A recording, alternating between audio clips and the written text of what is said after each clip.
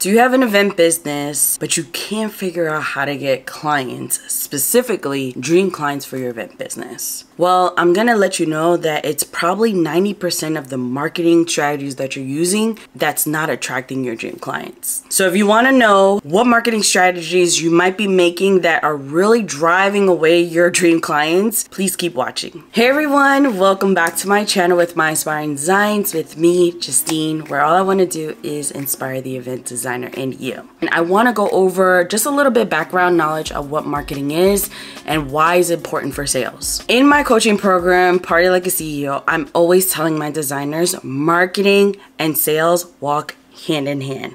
They love each other, they're married to each other, and they cannot live without each other. So therefore, if you're not generating sales, I guarantee you it's a marketing problem in your business.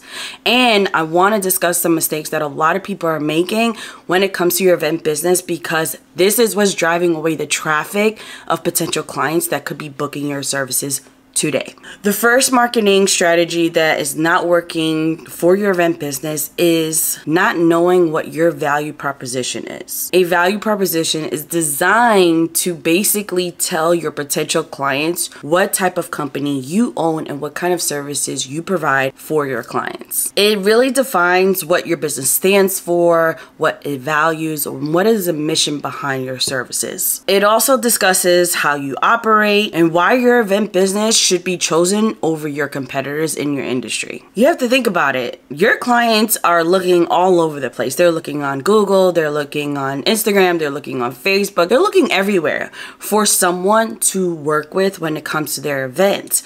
So a value proposition basically states what your business is known for and how you can help solve the problem for your clients. Your potential clients and everyone who follows you hears so much noise. You're not the only one they're looking at. According to Forbes.com, just like you and I, are bombarded with between 4,000 and 10,000 ads per day. So there's a lot of noise that your clients are hearing. A value proposition is basically what makes you stand out from the rest. And I will tell you this, it's you. You're different, you're unique, that's why you're here. But your brand has to represent that when it comes to people finding your website, when people comes to finding your social media, because these are all the marketing tools technically you need to get in front of more people so they know about your services. The next marketing strategy that my designers tend to make when it comes to their event business is targeting the wrong audience. There's a difference between targeting the wrong audience and targeting the wrong dream clients. But for now, because we're focusing more on strategies when it comes to marketing, we'll talk about the target audience versus the dream clients.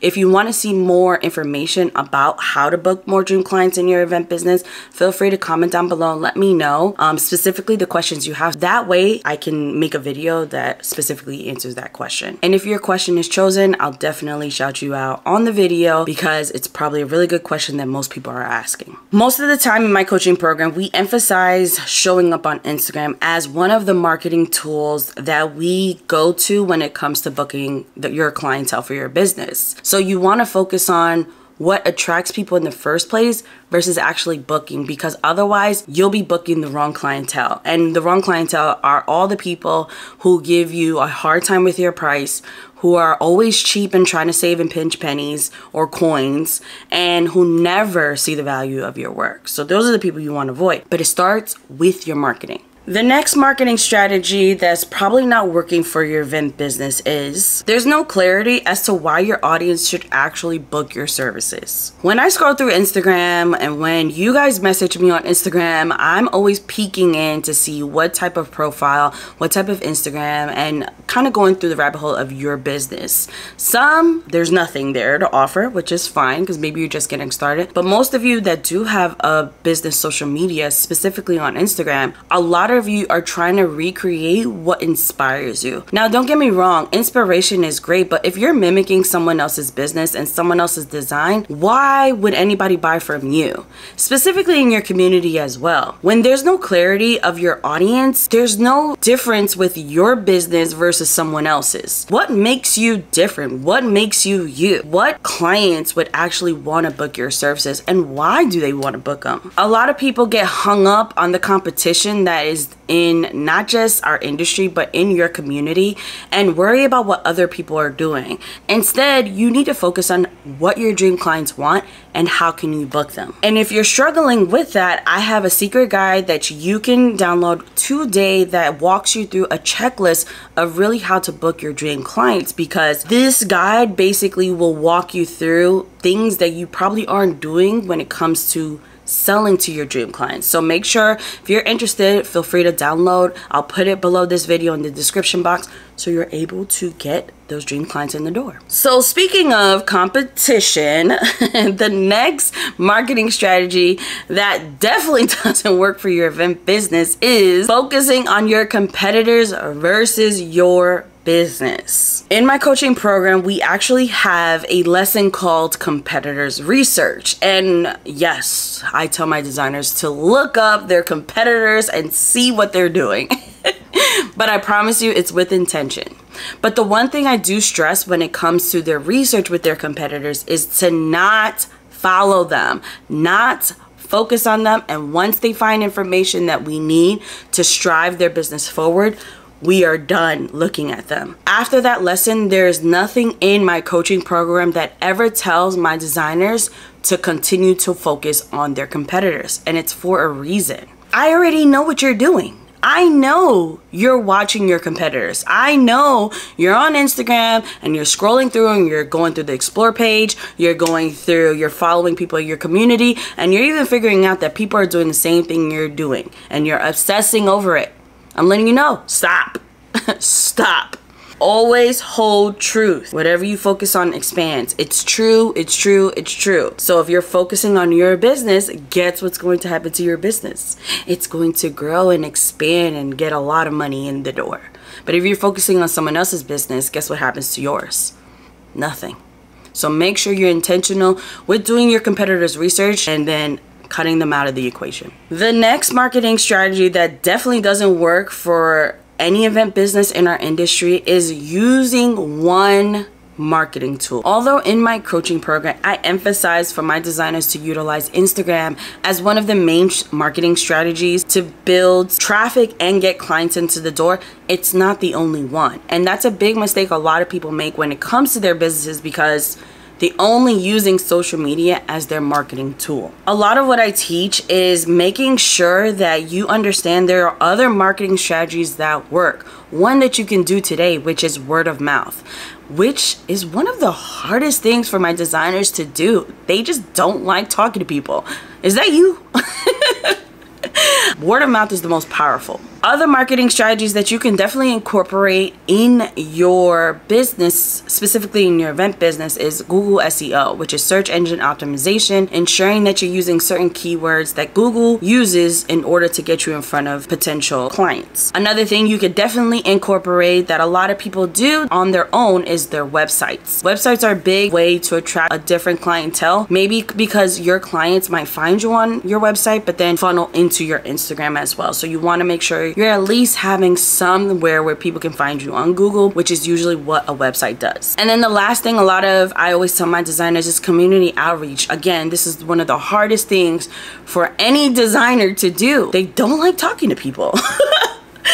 And I get it. Most of you guys are introverts and you don't want to talk about your business because you feel embarrassed. You don't want to ask for money. You don't want people to know. Maybe you're just getting started. Honey, you got to get over it.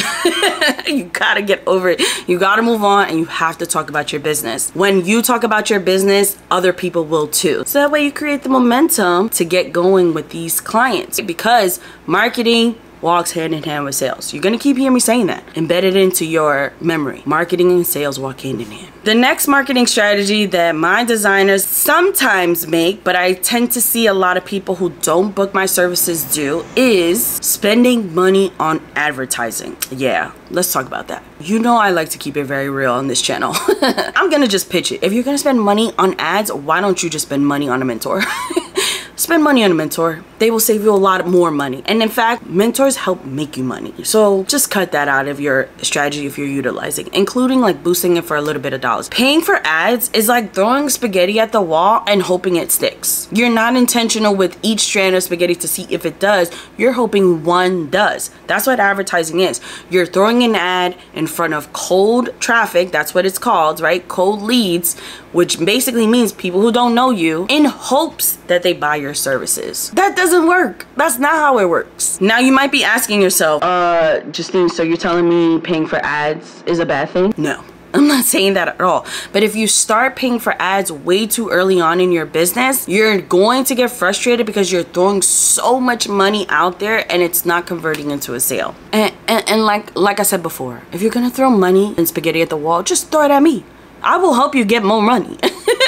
Look at this screenshot right here of one of my designers making more. It's possible. Don't throw your money into something you don't know how to utilize. Instead, worry about doing free organic traffic. That's a lot of what I teach when it comes to my designers getting in front of the clients. All right, so the next thing that we're going to discuss when it comes to marketing strategies that really don't work in your event business is not having a website. And I know we discussed a little bit about why you should, but hear me out as to why really it's a great marketing strategy that you're missing out when it comes to your event business.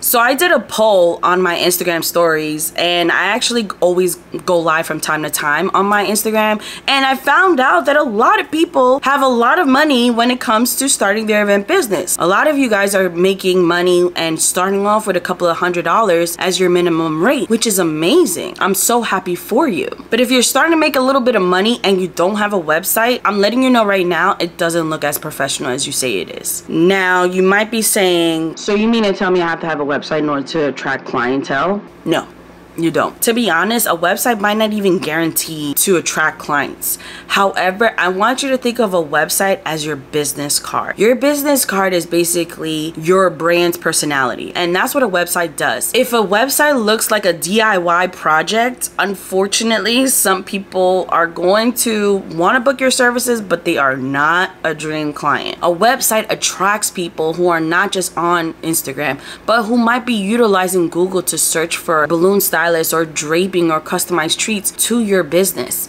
I always think as Instagram as a great way to get started, but your website is probably what creates people to funnel into your Instagram. Now, what's one thing we learned? Marketing and sales walk hand in hand. So again, if you need help with booking your dream clients, I would definitely download this free resource for you. I will link it down below this video. I hope you guys continue designing your dreams to reality. Let me know if you have any questions. It might be featured in the next video, and I'll catch you guys in the next one. Bye!